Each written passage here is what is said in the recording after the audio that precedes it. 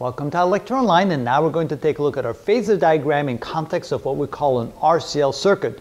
An RCL circuit is a circuit that has a resistor, a capacitor, and an inductor along with a oscillating voltage source. Let's say our voltage source puts out 100 volts RMS at 60 Hertz. So what will this circuit look like? Well, without knowing the exact values of the capacitor and the inductor, we have given you what we call the reactance of the capacitor and inductor. The reactance is kind of the opposition to current. Just like a resistor opposes current flow, so does a capacitor, and so does an inductor. When the current is changing, when there's an oscillating current, then you'll have some opposition to the current from the capacitor and the inductor. And so instead of calling that resistance, we call that reactance. Instead of using an R for resistance, we use an X for reactance. And the sub C means for capacitor, sub L means for the inductor. And let's say that the value for the inductive reactance is 300 ohms, for the resistance is 200 ohms, and for the capacitor it's 100 ohms. So how do we draw a phasor diagram from that? Well, it turns out what we do is we draw the value of the resistance and the reactance of the resistors and the capacitor and the inductor in terms of a phasor diagram-like projection. We use vectors in order to draw that. And since the reactance of the inductor opposes the current first, because the inductor opposes a change in the current, that comes first in the phase. Then comes the resistance opposition to the current, and then at the end it's the capacitor that opposes the current, but later in time. So when we draw that, since the inductor opposes the current first, we draw that up here, and we draw the length of this vector corresponding to the value of this reactance. Is 300 ohms, so corresponding we make this 300 in length. For the capacitor, it's only 100, which we draw in this direction, and then we draw the resistance like this, and so that would be 200 ohms, 100 ohms, and 300 ohms. So here we can say that X sub L is equal to 300 ohms. We can say that X sub C is equal to 100 ohms, and resistance is equal to 200 ohms. And you can see that the reactance of the inductor acts 90 degrees or a quarter of a phase before the resistance opposes the current, and the capacitor is 90 degrees behind the opposition of the resistor. Now we're going to find the total resistance of the circuit. Well, we call that impedance. The total resistance of the circuit is called the impedance, and all we have to do is add up these vectorially. So first we're going to add the reactances together. So since this is bigger than this, we're going to subtract 100 from the 300, and we end up with a net result of 200 ohms of reactance. So X is simply equal to X sub L minus X sub C. In this case, that's equal to 300 ohms minus 100 ohms. So that's equal to 200 ohms. So the reactance of this circuit is 200 ohms, which means the total opposition of the capacitor and the inductor combined. Okay, now we add that to the resistance of the resistor. Notice there's a 90-degree phase difference. So again, we add them as vectors. So when we add these two together, we have to add them vectorially. So that will give us what we call the impedance. So Z, called the impedance, is equal to the square root of the reactance squared plus the resistance squared. So that's simply using Pythagorean theorem to find that result. So this is equal to the square root of 200 squared plus 200 squared. And so that would be equal to 200 squared times 2. Take the square root. And so that would be 283 rounded off. So it would be 283 ohms, which is called the impedance. So let's put that down. That's called the impedance of the circuit, which means the total opposition to the circuit. Now, how do we get that into a phase diagram showing the current and the voltages across?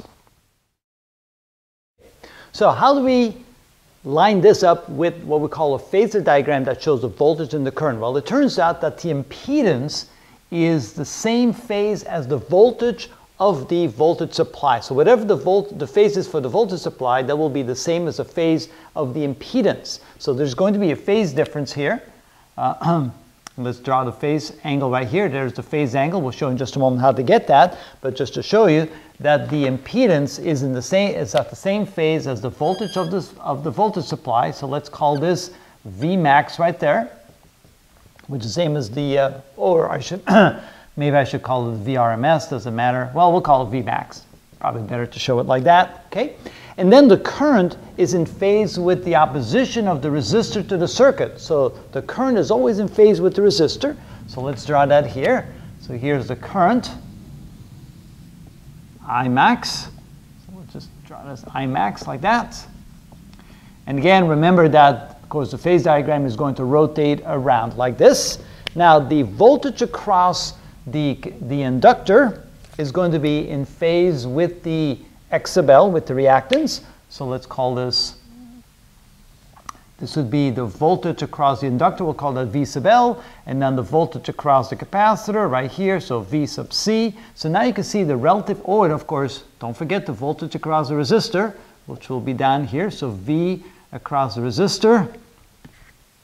Let's make it a big V, V across the resistor. So now you know the phase representation of the voltages relative to one another in the circuit. Now what you can see here is that the maximum voltage of the inductor is reached first, then the voltage across the whole circuit, then the voltage across the resistor, and then finally the voltage across the capacitor lags. Notice there's a 180-degree phase difference between when the maximum voltage is reached across the inductor and the maximum voltage is reached across the capacitor, and right in between those two, that's when the maximum voltage is reached across the resistor.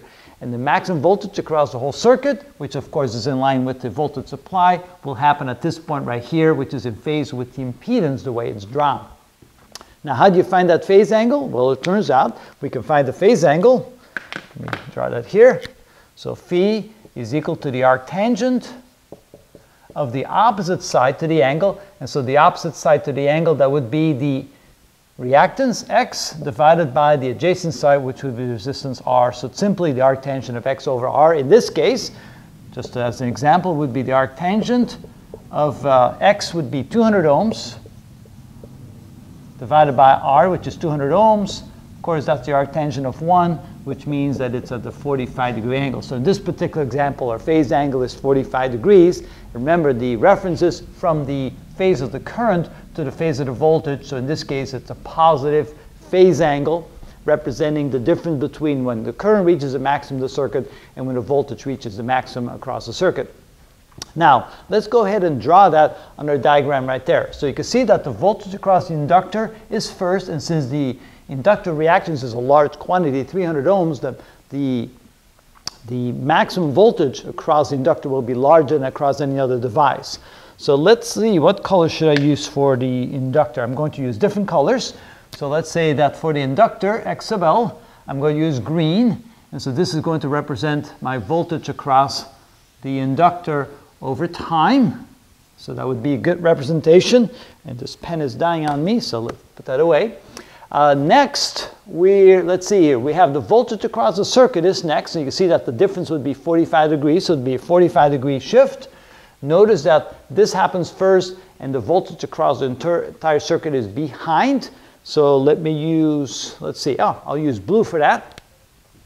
So notice being 45 degrees behind that, at this point it'll reach the maximum value, so that maybe it looks kind of like that. It's a smaller magnitude.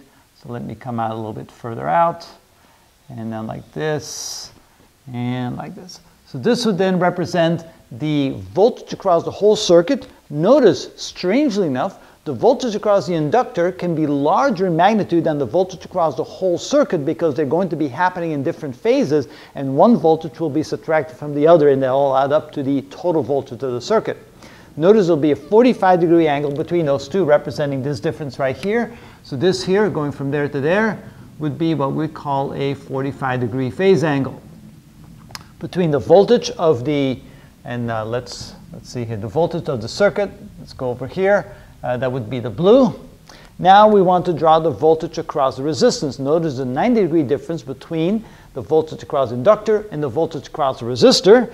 And let's see here, what should we use? Let's use red for that. So for the resistor, we're going to use the red color, well, kind of pink color. And it's going to be 90-degree difference. So we don't reach a maximum until we reach this value right there. So let's do that over here. So maybe something like this, and like this. All right, so you can see, again, there's now a 90-degree difference, a 90-degree phase shift between when the inductor reaches a maximum voltage and when the resistor reaches a maximum voltage. Okay, and then finally we're going to do the capacitor, and let me use purple for the capacitor. So voltage across the capacitor is going to be in purple. Maybe I should have put a green around the voltage of the inductor. There we go, because we're dealing with inductors there. So for the capacitor, again, there will be a 90-degree difference between the capacitor and the resistor, and a 180-degree difference between the inductor and the capacitor. So when the inductor has a maximum voltage across it, the capacitor will therefore have a minimum voltage across it. And notice, since the reactance of the capacitor is only 100 ohms and the reactance of the inductor is 300 ohms, there will be a much smaller voltage across the capacitor, so it will probably look something like this. So when that's at a maximum, here it's at a minimum. So let's see here, so probably like that. And so then you can see that there's a 180-degree difference, 180-degree difference between the voltage across the inductor and the voltage across the capacitor. Like that. And hopefully that clears it up a little bit more for you.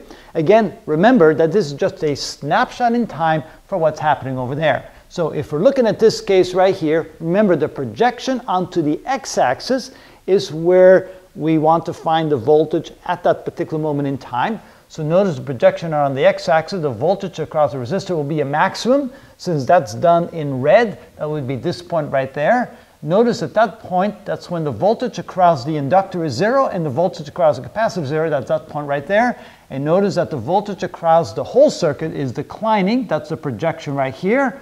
And as you can see, as time goes by and the phase diagram shifts over like this, you can see that the voltage across the whole circuit will eventually go to 0 as this goes vertically up. And then the projection onto the x-axis, of course, will be 0. So the point, the snapshot of this right here on that diagram would be this point right here, right over there. That's where the voltage across the inductor and capacitor is 0, the voltage across the resistor is maximum, and the voltage across the whole circuit, the blue line right here, is declining as the phasor diagram is shifting over like this. So what we can see is that that can be represented by a phase diagram as it turns over like this. It just shows different moments in time. And that's the diagram that shows everything as a function of time. Here it's a particular snapshot, and you can see that as the phase diagram turns over, the projection of these vectors onto the x-axis will give you that momentary value of V sub L, V sub C, V sub R, and the V across the whole circuit. And that's what phase diagrams do for us. And in this case, it's the phase diagram of the RCL circuit. Hopefully, that helps clear it up for you. That's how we do that.